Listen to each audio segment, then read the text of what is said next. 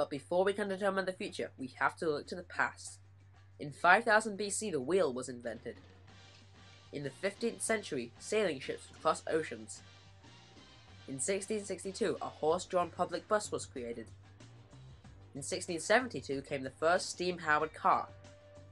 1903 saw the first motor-driven airplane. 1908, Henry Ford invents an assembly line for his Model Ts. 1957 saw the first popular commercial airline. 1994, the Channel Tunnel was opened. 2002, the Segway was launched. And 2004, the first private spaceship was launched.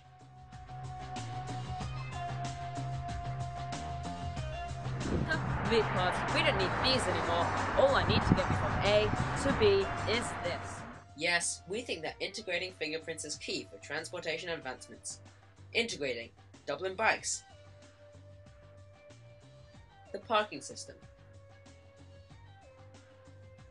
the bus network, and the go-kart car sharing scheme.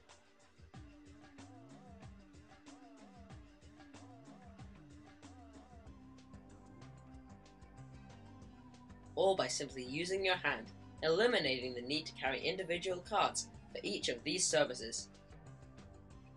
We believe that buses will become more widely used, so they'll be able to glide over traffic, eliminating the need for bus lanes, which will then be used for other sustainable transport methods. Audi has recently released a prototype of its new self-parking car, along with an app that allows you to control the car with your phone.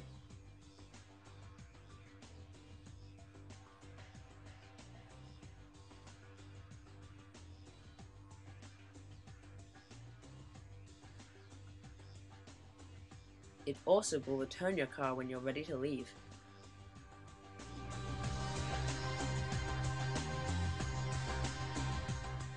At the moment of Google Maps, although it gives you directions to your desired location, we think it should also book for you for taxi, bus, and train, so that you can get to your destination hassle-free. We also believe it should set automatic alarms that will remind you of the transportation and the suitable times. Although we hope these things will happen, the future will always be uncertain. Oh, bus is leaving.